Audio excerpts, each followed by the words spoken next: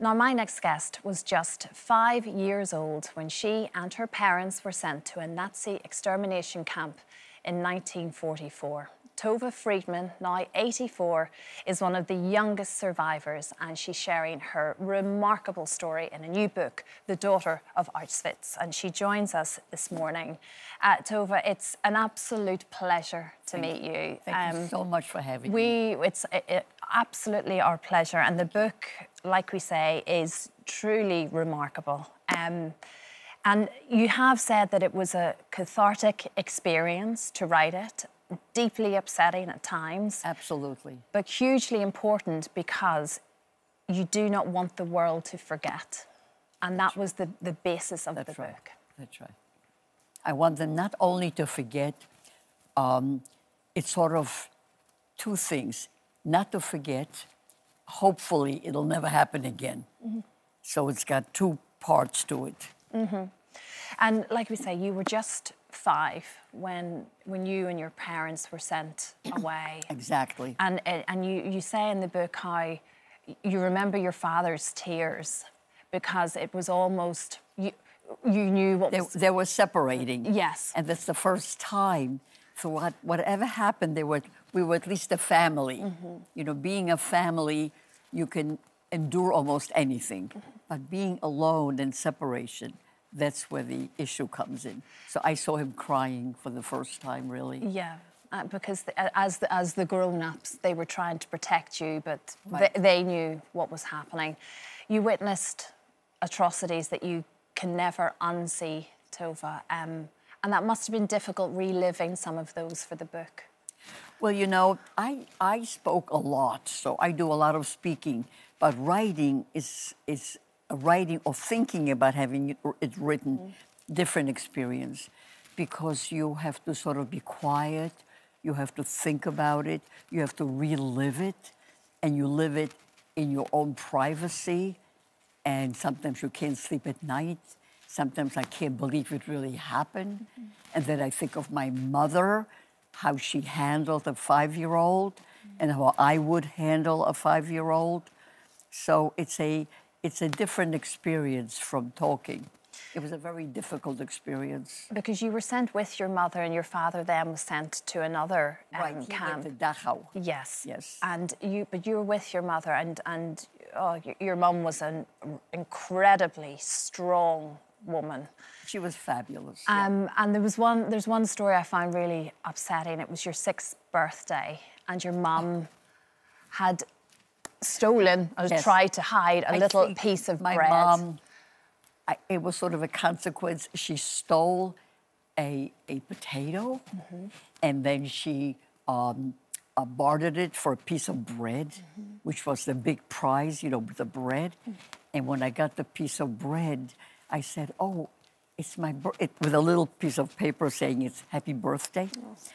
And I said, "Oh, I'm 6." I didn't know how old I was, and I hid it behind my clothing because it was in a little bag. I thought I will eat it when I'm on my deathbed. This was like my insurance. It was the best gift you could get in Auschwitz is a piece of bread. So she did everything to protect you. Right. Because when you arrived there, you were all stripped of everything, right. including your identity. Exactly. You were straight away tattooed right. with a number. Right. And that's what you thought your name was for long enough, Tova. That's what you wear. That's what you were known as. What's interesting about the tattoo was that I didn't know any numbers because I haven't gone to any school. I didn't know what all these numbers... I couldn't identify the word, 27,000 with a number. So I had to memorize something just by hearing it because it was very scary. A lot of other survivors chose to get rid of those tattoos. I know, yes, and I don't blame them. But you chose not to. Yes, when I was 12 years old, a doctor in America said to me, "I'm going to give you a present. I'm going to take it off. You won't even notice it. It'll be a tiny scar." And I was only 12. But I remember saying, like, if it were right here, I wouldn't take it off. because I felt even then that I have to share this. Nobody wanted to hear it. That's true. In the, in the 50s, nobody heard, nobody wanted. But I wanted to share it with the world to see what happened. Yeah, and now you are, and it's still here. Yes, Tova. You've got it on your arm here. And, let me tell you, when I got the number, the woman was about 18, 19.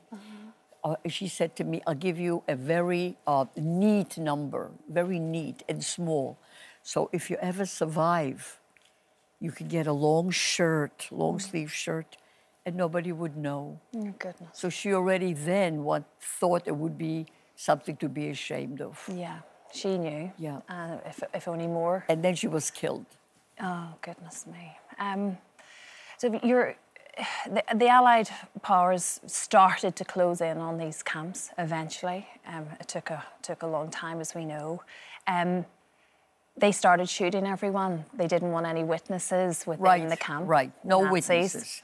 And your mother thought the only way to, in some way, have a chance of getting out of there was to play dead.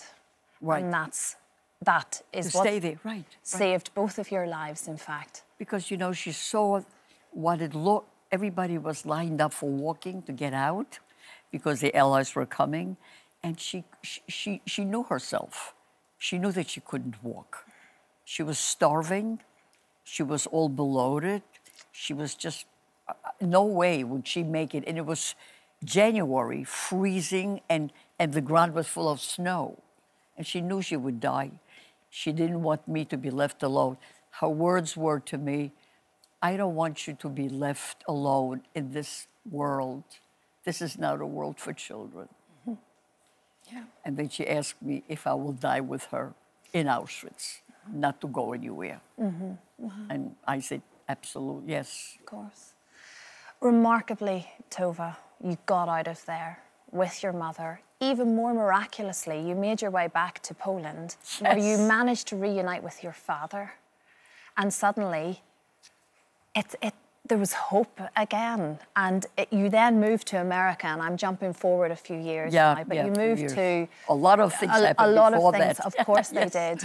But you moved to New York and in some way tried to start to build a life again, which I'm guessing certainly your mother and your father never thought was going to be possible for any of you. For them, it was very hard, especially for my mother.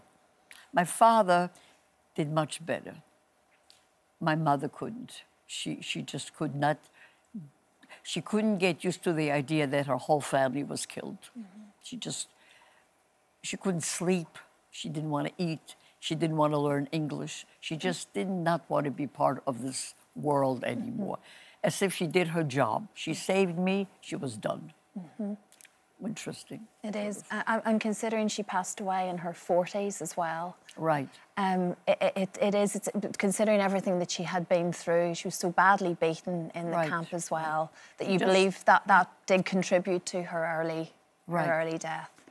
Right. Remarkable story, Tova, and like we said, we have only touched the surface.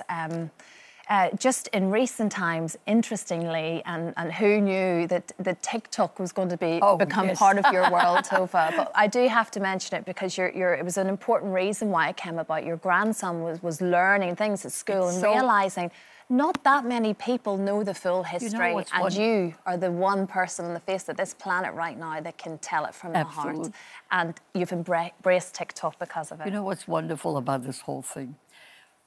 I'm at the age where many of my friends aren't here anymore. I mean, in the Bible, we were given 70 years, and those who deserve it get another 10, which is 80. Well, I'm past that. Yes. I've already deserved it. So if anyone deserves it, it's you. Who's going to tell our story when we're gone? Yeah. We're the last generation, and I'm one of the youngest.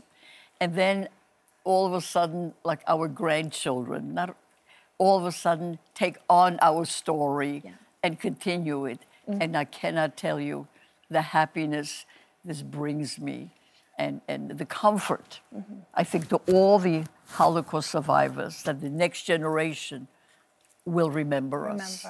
Well, it's absolutely, truly a remarkable book, and it's a pleasure to meet you this morning. Thank you. Thank you for sharing I'm so happy your story. that that you invited me. Thank you very much. Thank you. The daughter of Auschwitz is out on Thursday. Don't forget, you can watch full episodes of Lorraine on the ITV Hub and all the best clips, compilations and playlists right here on our channel. Just subscribe now and you'll never miss an upload. Click here to watch another video similar to this one, or click here to head to our channel's homepage to explore all of our exciting videos.